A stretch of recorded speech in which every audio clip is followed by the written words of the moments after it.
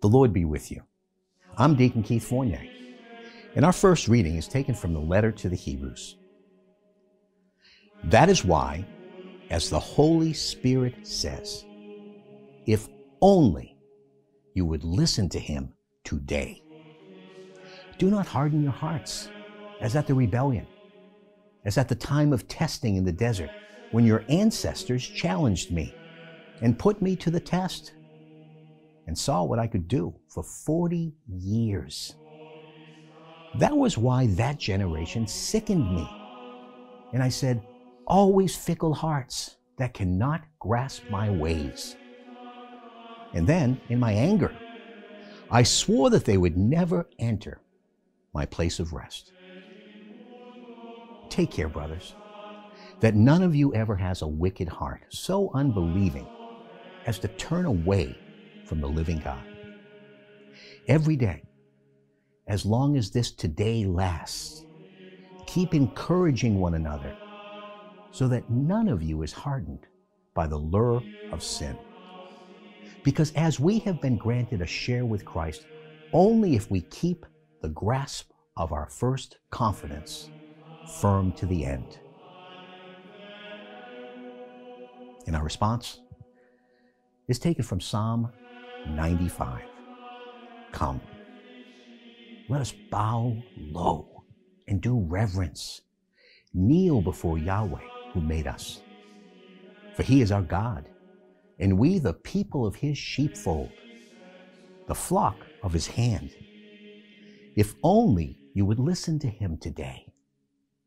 Do not harden your hearts as at Meribah, as at the time of Massah in the desert, when your ancestors challenged me, put me to the test, and saw what I could do.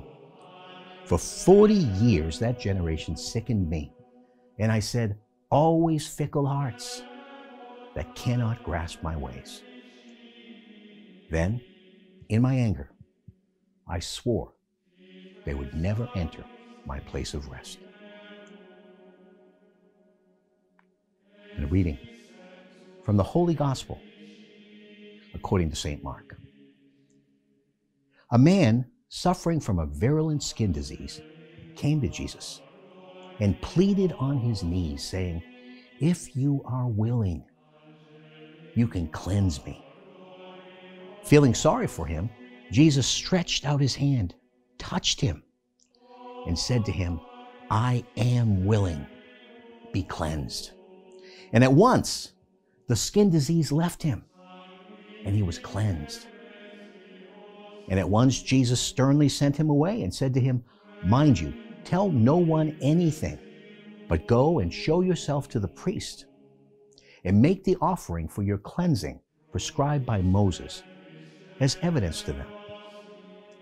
The man went away, but then started freely proclaiming and telling the story everywhere, so that Jesus could no longer go openly into any town, but stayed outside in deserted places.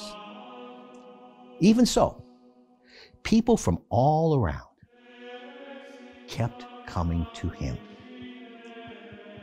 The Gospel of the Lord.